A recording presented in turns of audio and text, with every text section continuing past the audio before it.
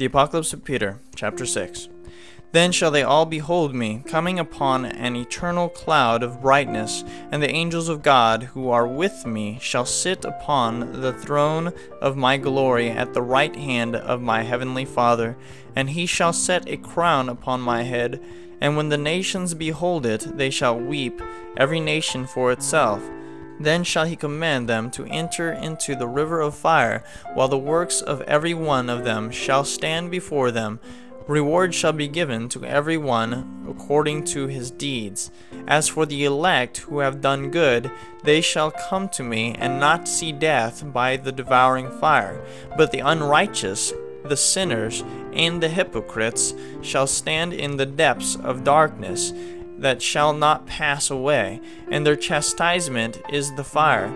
And angels bring forward their sins, and prepare them a place wherein they shall be punished forever, every one according to his transgression.